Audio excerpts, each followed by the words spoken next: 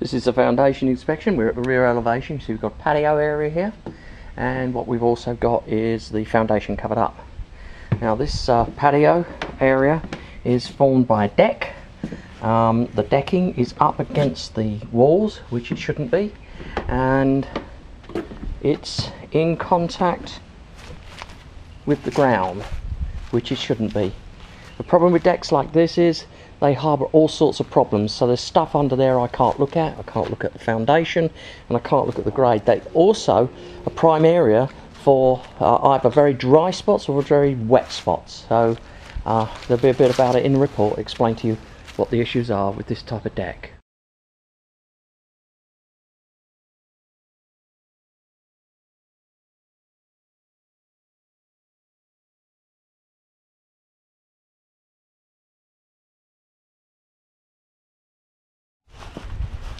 We're at the left rear corner elevation. You can see a post tension cable end is showing here. It's got to be covered. It's covered with waterproof mortar. It's called parging.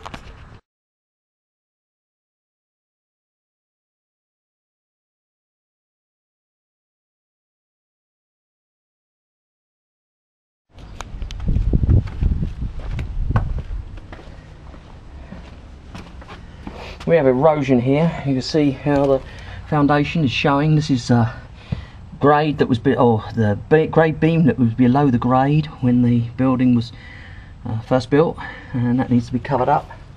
You can get undermining, and that can cause a problem with your foundation. There's also a nail here that's dangerous. It needs to be cut off.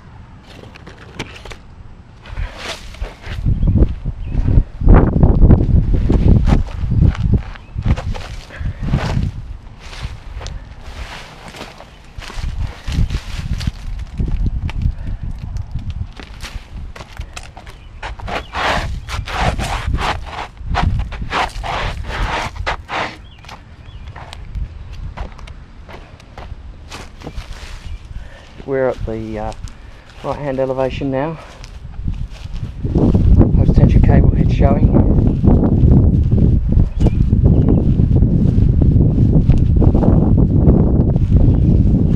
Now this one's pretty bad. You can see it's starting to rust out. It's got to be fixed. Parge it, cover it with a waterproof mortar, and that fixes it.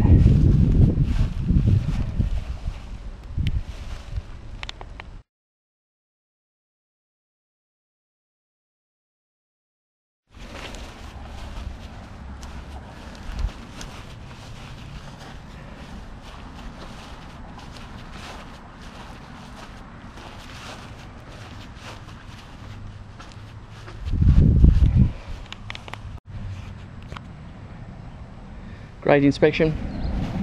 And the grade is sort of okay here. Doesn't slope as much as I like. We have erosion all the way around the building, mainly because of missing gutters. And the runoff from the gutters erodes the soils close to the foundation. It's not a good idea because it also gives wet spots next to the foundation. So part of good management is to install gutters. You've got some on the front, but they should really run completely around the house. Here we've got a large tree. It's going to expirate thousands and thousands of gallons of water. I can tell you that its roots will definitely be underneath the house. You can see the roots here.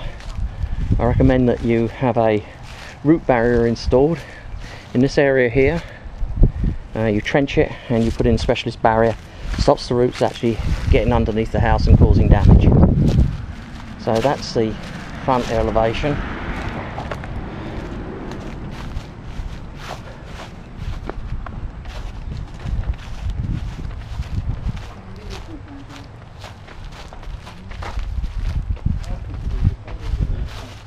Left elevation, it's good order, it's good drainage.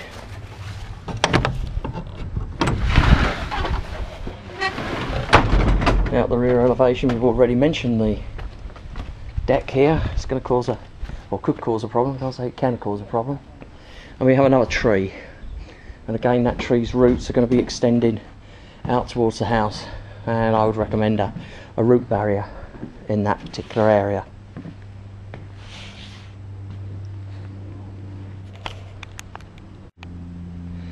We're carrying out the roof inspection. First thing I draw your attention to is we have a gazebo, and it's resting on the roof. See along here on the shingles? That really is not appropriate. What should happen is it should be cut clear of the roof and not supported by the roof. I would recommend that you put in some supports in this area here, coming down to support it. So that it actually is freestanding and is separate from the building. As it is at the moment, it's going to be causing damage to the deck and to the shingles.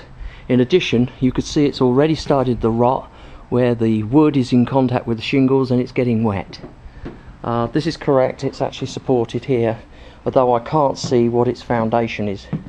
It's going to be a pillar. How it's actually assembled, no idea. I'd recommend early modification, put in some support beams and then some support posts along here. Remove the lumber that is actually in contact with the roof so that it's free and clear. Let's continue around the building.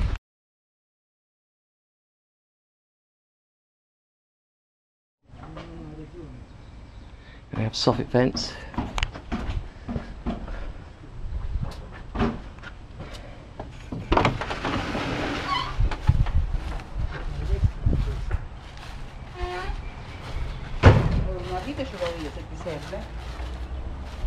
Hi.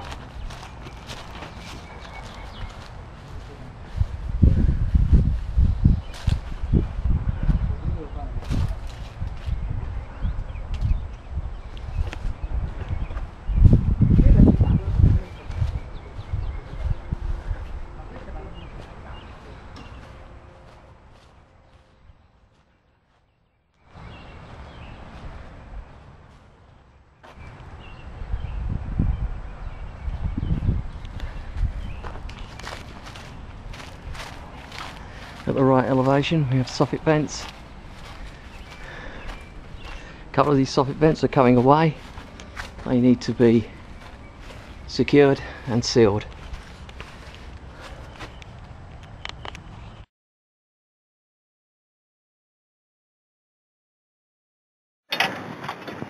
We're using a hands-free camera, so if it looks a little odd, that's what's going on. This is the flashing at the right elevation.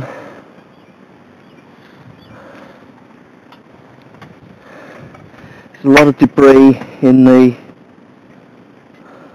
gutters.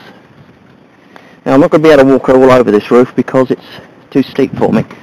I'm going to be able to walk in certain areas, valleys and along certain parts of the ridges. But that should be enough insight into what's going on up here. We're at the front elevation, looking towards the rear,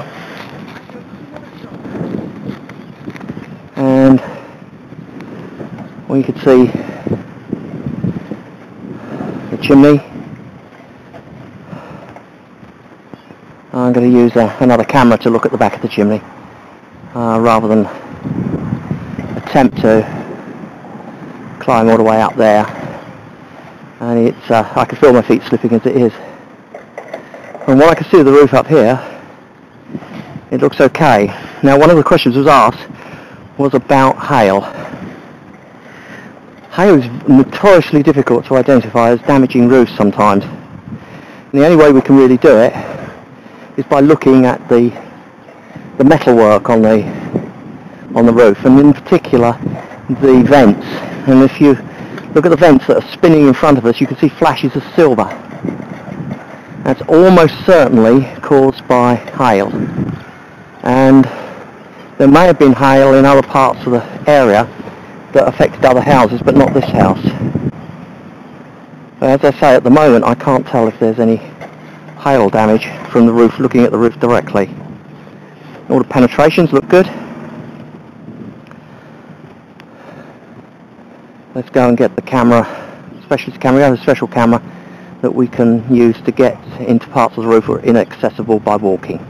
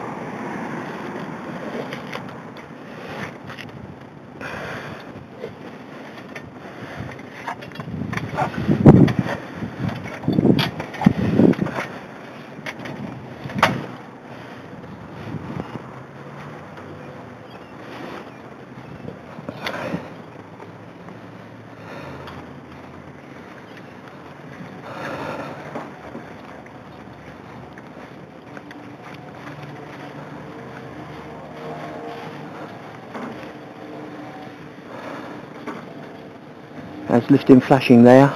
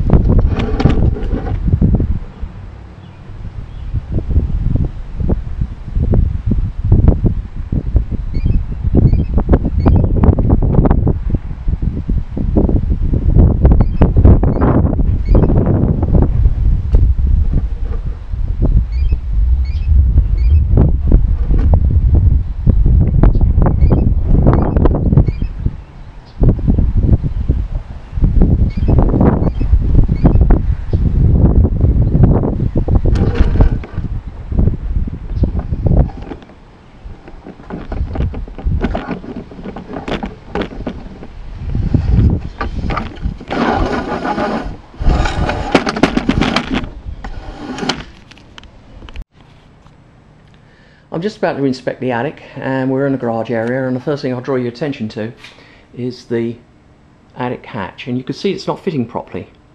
Well, there's a real problem with that, and this is the problem. These garages are actually built to contain cars and vehicles and flammable materials, for example petroleum spirit, gasoline. As such, the fumes are intended to be prevented from getting into the attic, and they stops them. If there was a fire in here, the way in which the house is protected, this door here, if you move it you'll find it's heavy, is a fire door, and this wall here is actually 5/8 plasterboard or sheetrock. It's thicker, it's intended to hold a fire back for an hour. If there was a fire in here today, it would go straight into the attic and spread to the rest of the house almost instantly. So this has got to be sealed. In fact, you shouldn't even be keeping a vehicle in this garage at the moment without that being sealed. It's too dangerous for the family. As we can see in here, we've got gas, we've got liquid gas being stored, and I should imagine there's going to be petroleum in cans, if not in the other devices around here that's used, typically in a garage. This is the hatch. We've got it down at the moment, there's no weather seal on it.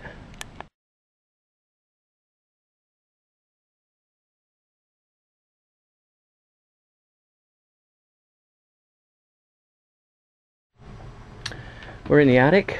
What we're looking at here is the structure. This is a purlin. It stops the rafters spreading. Generally interested in the condition of the structure and the structure itself.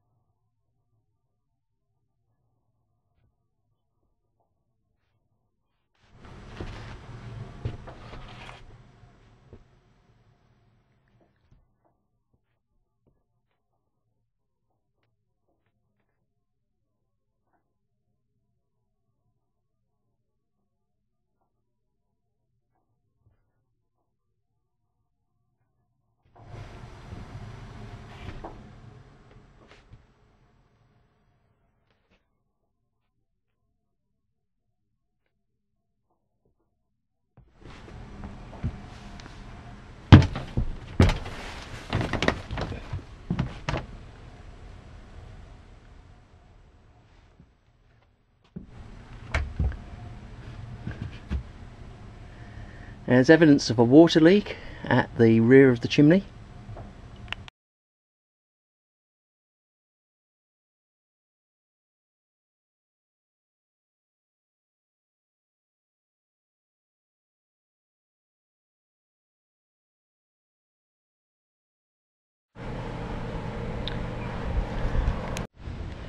This is a wall inspection. We're looking for the condition of the walls because it indicates movement in the foundation. And also, of course, the walls are important. This is a veneer wall, it's not structural. What it's here for is to keep the weather out. Immediately I've got a hole in the wall here, see it? That's got to be fixed. Just down to the right of the air conditioning unit.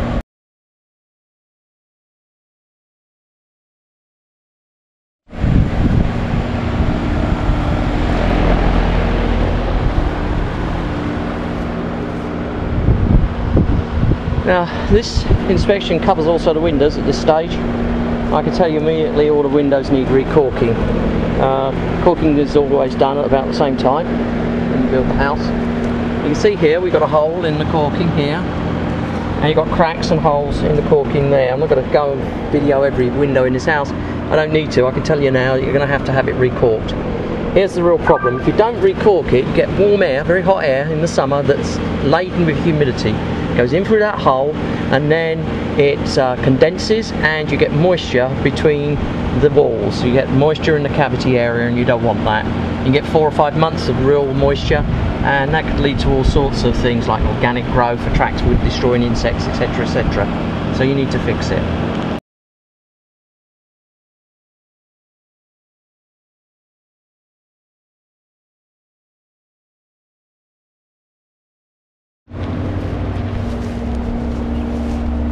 This is an expansion gap, and it should have been caulked, and it's not, so That's literally come from the day it was built. The expansion gap has no caulking in it.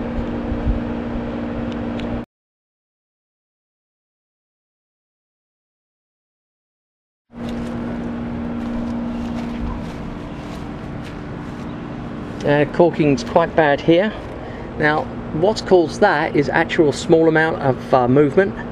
Actually the house is moved down in this direction here very slightly. It hasn't moved enough to damage the brickwork yet, but it's certainly going to require, I think, a lot more watering. You see the ground is broken up here, it's cracked. There's not enough moisture in this area, and as such this part of the foundation is sinking and it's pulling this wall here away from this window. The window's staying in place. Look, hasn't moved here, but here it has. The gap has opened up. So recork it for the moment, but also start to run the sprinkler systems around the house every 2 to 3 days for a few minutes in the evening and a few minutes before the sun comes up in the morning.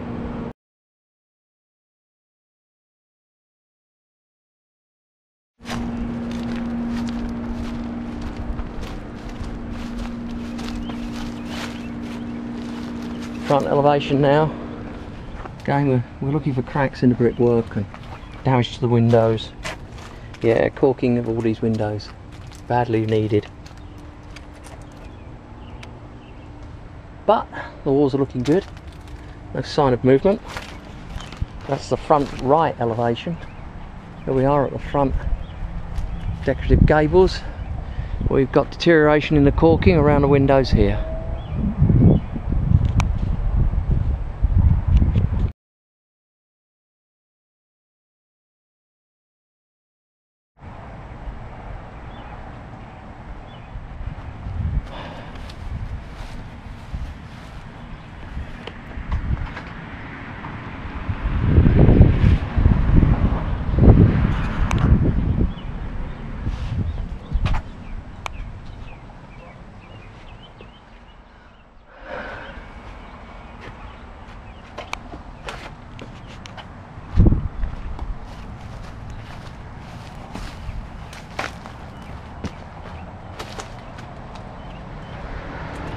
Now up here there's a hole opened up between the siding and the wall. That's got to be caulked. That's going to allow a lot of water in the house.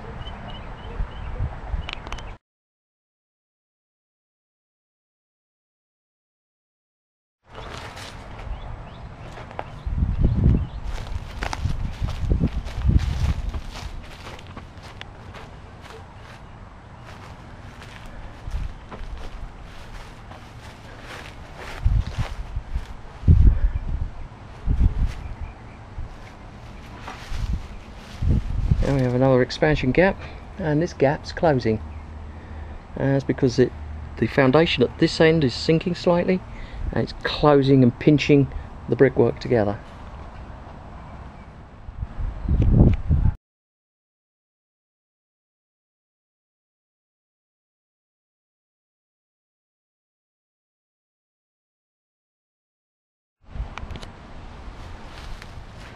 Now the window at the we're at the left middle elevation, and we've got considerable wood rot here. In fact, this whole trim here needs to be removed. Trim around here removed and replaced, and at the same time it's got to be sealed. Now the water's getting in somewhere through the windows here, so there could be a problem with the flashings, but you'll find that out when you take this apart. That needs to be done ASAP.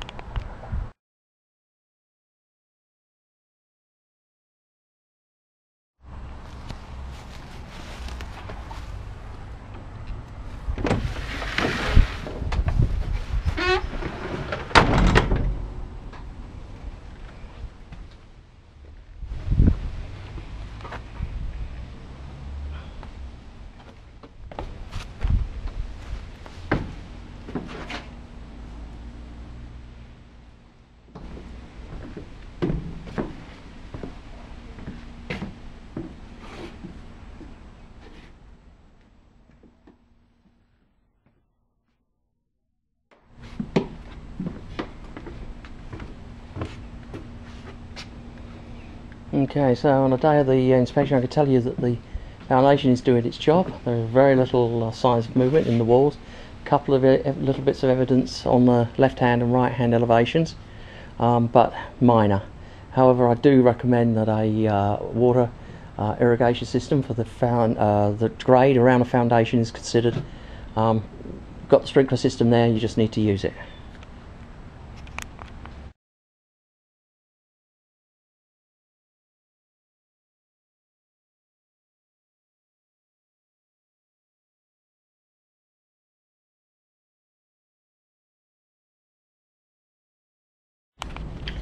This is the door inspection.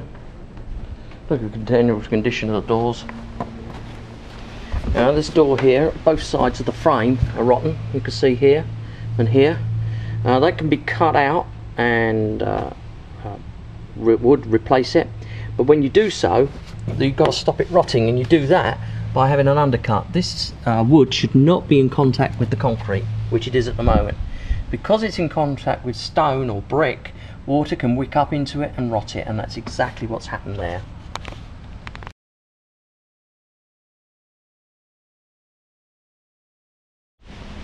So wood rot in the frames at the rear yard door. The rest of it is okay. Let's go and look at the front door.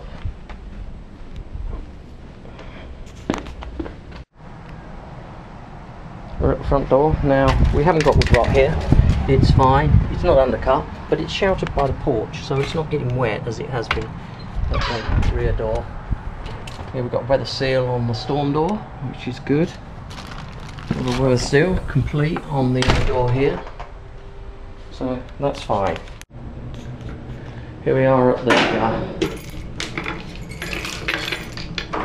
yard door, the garage door. This is a 1-aisle fire door. It's very heavy and it should be self-closing. Let's see.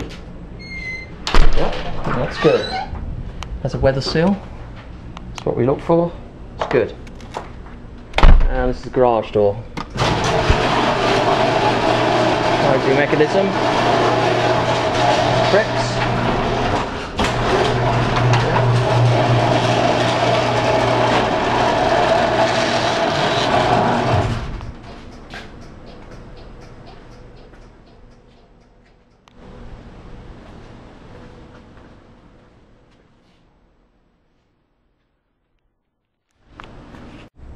This is the fireplace.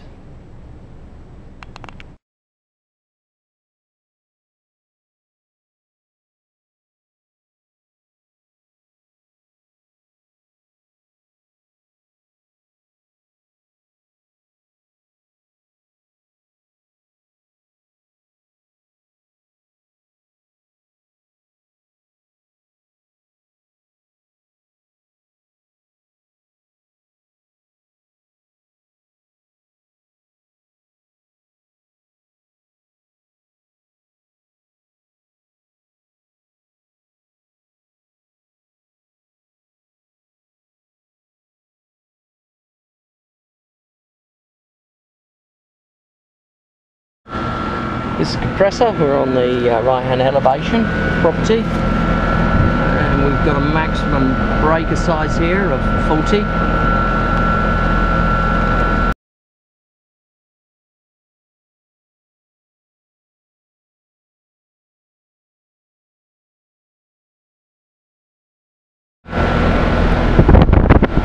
It's in good condition. Units level, good insulation on the pipes.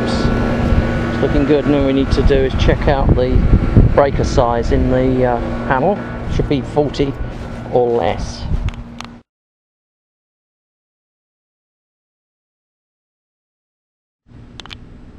Now we've got 40 amp breaker, which is correct.